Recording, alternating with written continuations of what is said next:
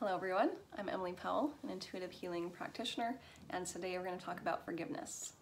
So I have seen forgiveness be powerful. I've seen forgiveness, not forgiving, cause physical illness, emotional, mental illness, endless anguish in so many ways.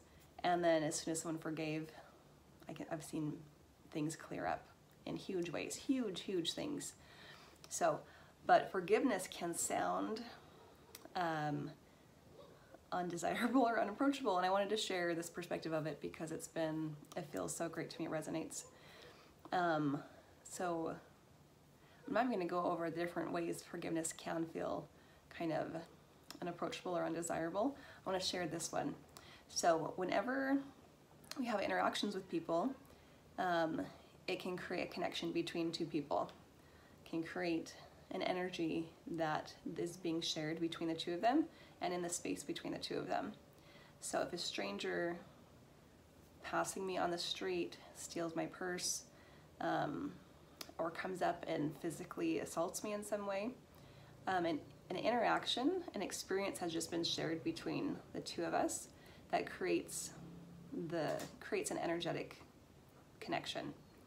And also where energy goes, or where our focus goes, and intention goes, the energy will grow. So forgiveness, I like to view it as a rope tying two people together. I didn't ask for that stranger to, come up and treat me disrespectfully in some way, stealing a purse or physical attack or verbal anything.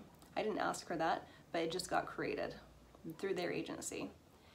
So now there's a rope, kind of like a noose, tied around me, tied around them, and we are connected through this shared experience that was created via their choices and their activities. So forgiveness isn't saying it never happened, or it happened and I just don't care. That's fine, it's okay to treat me that way.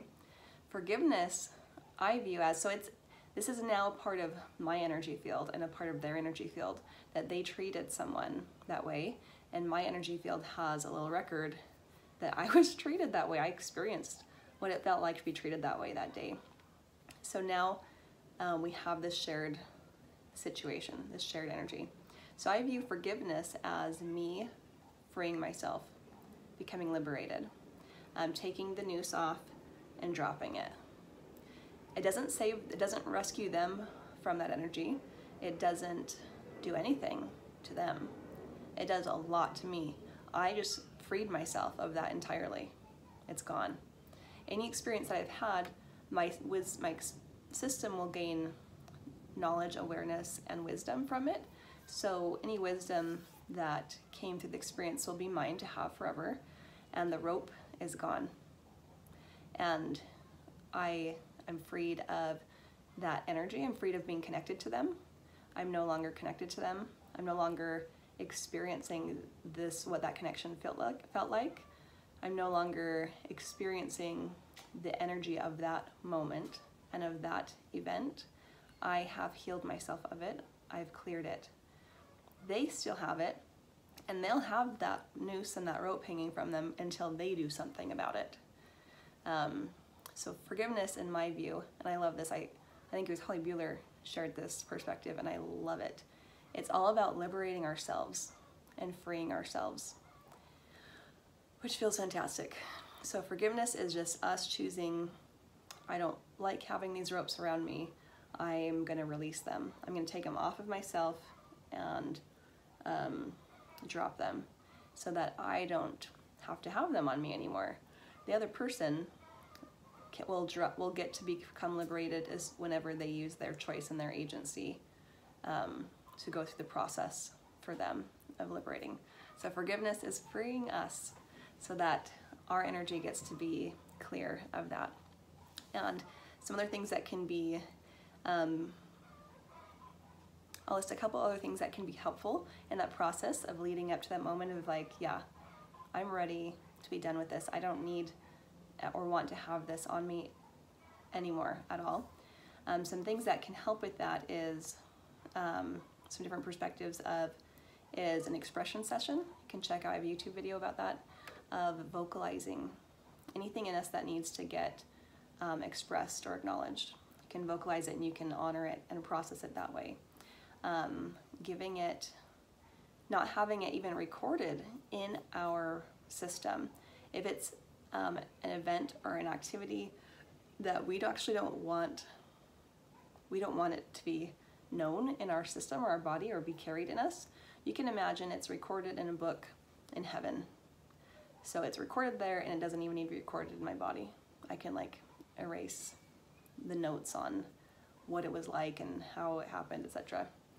Another way is we can give it to God, our source, place it on the altar and let our sources, Jesus and God is my source. So I like to place on the altar and then have Jesus or God's presence incinerate anything that's not good, because it will just disappear in the presence of such high frequency.